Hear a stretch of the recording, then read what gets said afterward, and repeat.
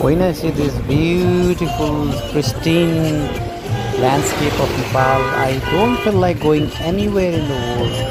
Though they say that there are many beautiful places in the world, far more beautiful, but I haven't seen any such beauty in the world so far. Though I haven't got a chance to visit these many places. However, I've been to the United States of America as my school sponsored my travel there and back in Nepal. However, I still remember the the roadways from Buffalo to New York. It took us around 6 to 7 hours bus journey from Buffalo to New York, but I didn't see any such beautiful places on the way.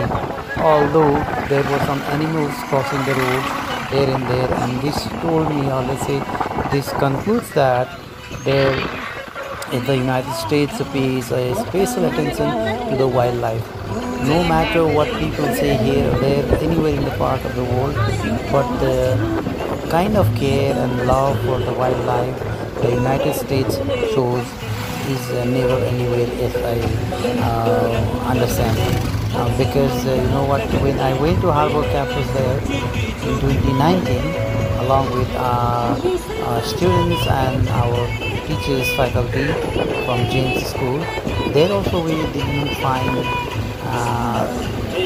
the kind of, in fact, we didn't find the kind of love and care for animals here in Nepal and in other parts of the world like they saw there. Because when we were walking in the streets of the Harvard University, or let's say in the campus of Harvard University, there I could see the squirrels coming down, jumping out of the tree branches and sitting on people's hand and picking up the nuts that they provide.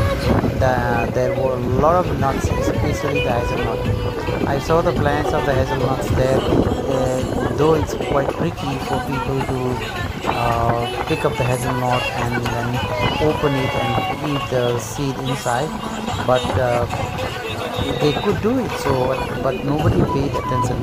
This shows that this hazelnut work not only for only the squirrels and the birds and animals there. Now let me come back to see these beautiful green hills here.